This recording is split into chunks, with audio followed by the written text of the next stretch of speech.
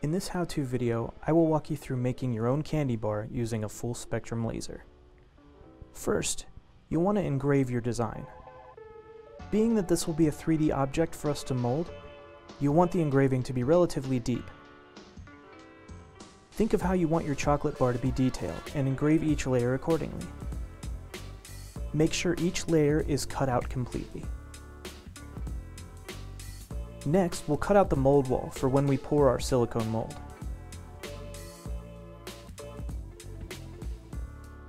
After that, using a heat source like a torch, soften the edges of your design. This will help it to come out of the mold easier and give it a softer look. Don't use too much heat or you'll warp the plastic or create bubbles. Next up, put all of your layers together with some glue. Remember, we're making a 3D representation of what the final candy bar will look like.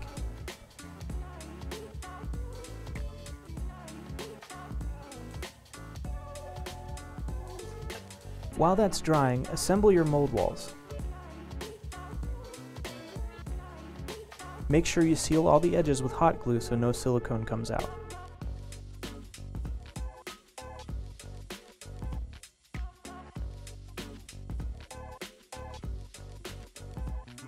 Once your mold wall is complete, you can apply a mold release.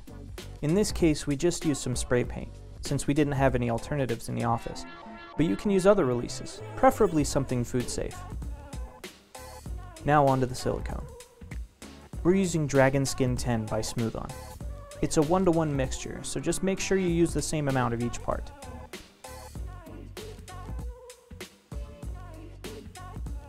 Mix together thoroughly, and be sure to scrape the edges as you do so.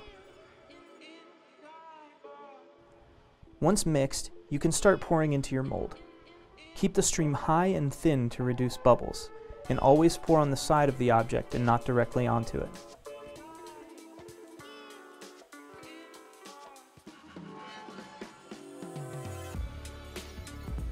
Once your silicone is cured, you can remove your object.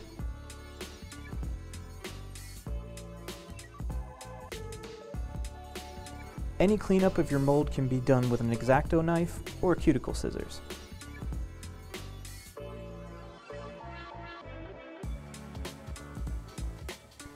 Now we can make our candy bar. Don't feed any chocolate to your dogs. You'll need 2 pots to melt your chocolate.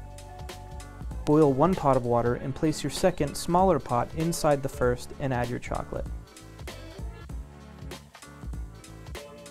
Keep stirring until your chocolate is melted and thin enough to pour.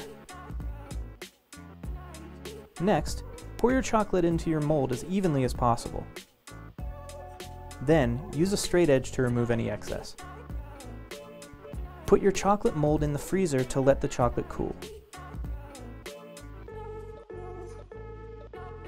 Next up, demold and add a wrapper if you like.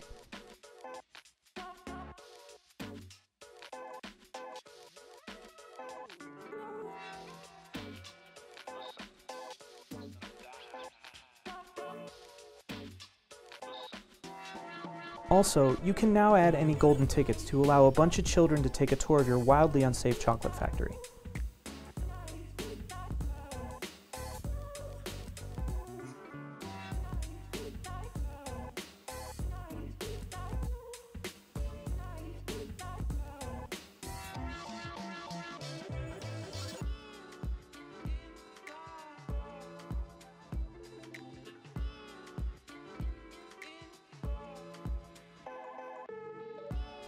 We hope you enjoyed this first video in our new how-to series. Subscribe for more videos like this, and until next time, keep making.